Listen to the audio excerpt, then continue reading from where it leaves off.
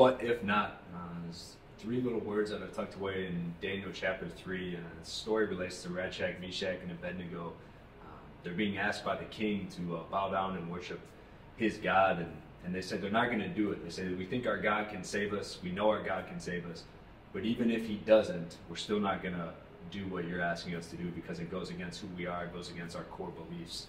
So that's the challenge to our guys, is not letting outside influences impact us, not letting things that are outside of our character dictate how we do things. And so for our guys, the challenge is, but if not, even if it doesn't go my way, even if I don't get what I want, even if I don't get the playing time, even if I don't get the accolades, this is the way that I'm going to do stuff because it's the right way, it's the way that we're asked to do it, and it's a way that shows our character. And so for our guys, it's how do we remain true to that, even when the outside forces in the outside world is telling us, no, this is the way to go. We want to stay true to that.